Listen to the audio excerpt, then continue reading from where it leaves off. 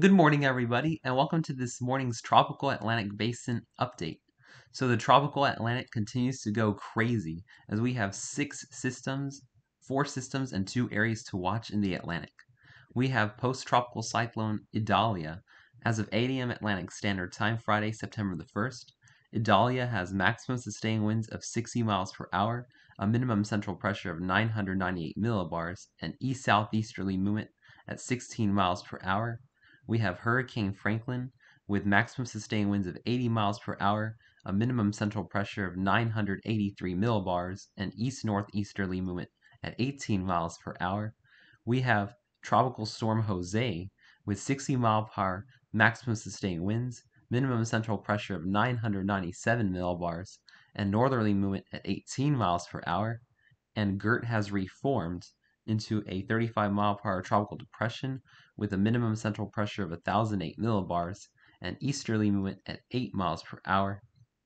Then we have a disturbance Invest 94L just west of the Cabo Verde Islands.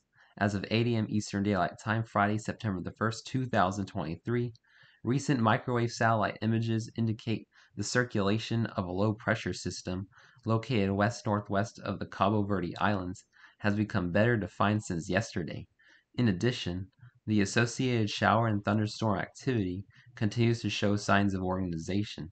Based on these trends, advisories are likely to be initiated on a tropical depression or tropical storm later this morning. The system is moving northwestward at 10 to 15 miles per hour across the eastern tropical Atlantic. Formation chance through 48 hours is high near 100%, and formation chance through 7 days is also high near 100%.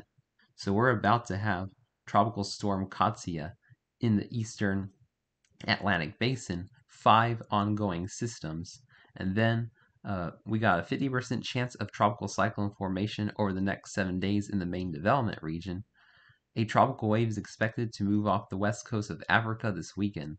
Environmental conditions appear conducive for some gradual development of the system during the early and middle parts of next week, and a tropical depression could form while it moves westward to west-northwestward over the eastern and central portions of the tropical Atlantic.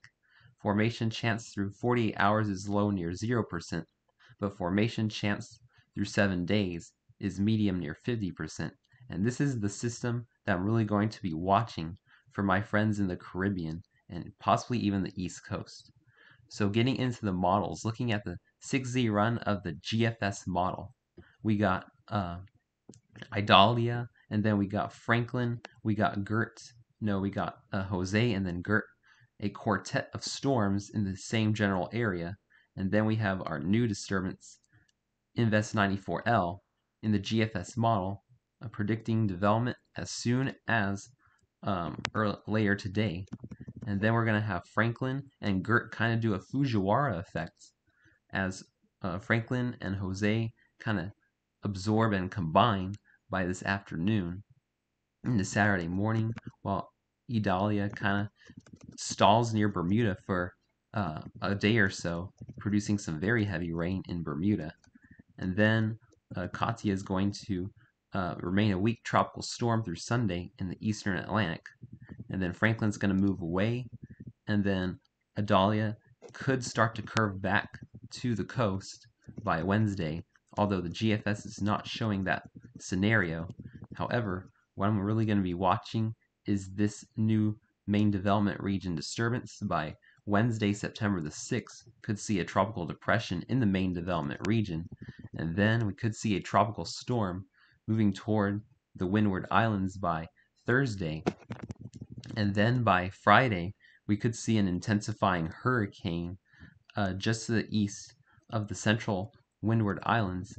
And now the GFS model is making a landfall in the northeastern Windward Islands sometime on Saturday near Antigua, Barbuda, and Anguilla.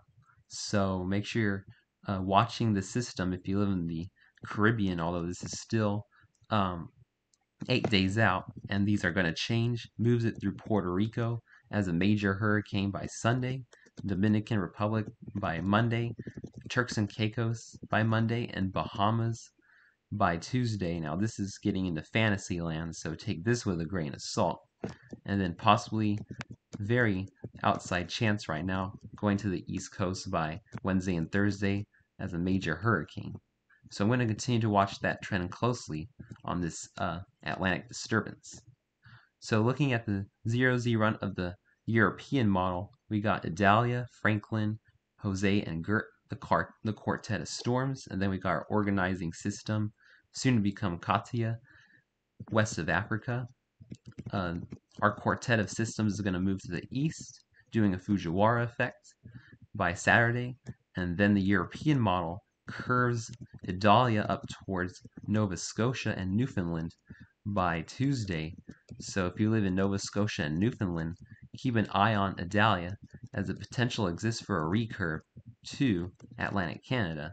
And then we got our main development system becoming a tropical storm by Thursday, and then the European model has a further north solution, missing the Windward Islands entirely, as a hurricane moves about 200 miles north of the northeastern Windward Islands by Saturday, and we see a major hurricane north of Puerto Rico by early Monday of next week, possibly a Category 4.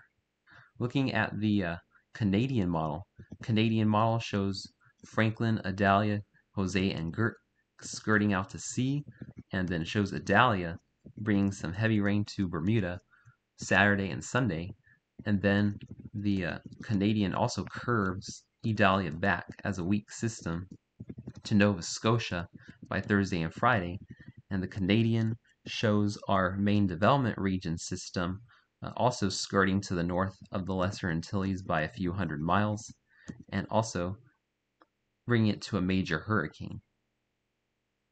So I'm going to be really monitoring this system in particular over the next several days, as this could be a threat to the Caribbean and possibly way down the line to the United States. Thanks for watching today's tropical update. Please stay safe and have a wonderful day, my friends.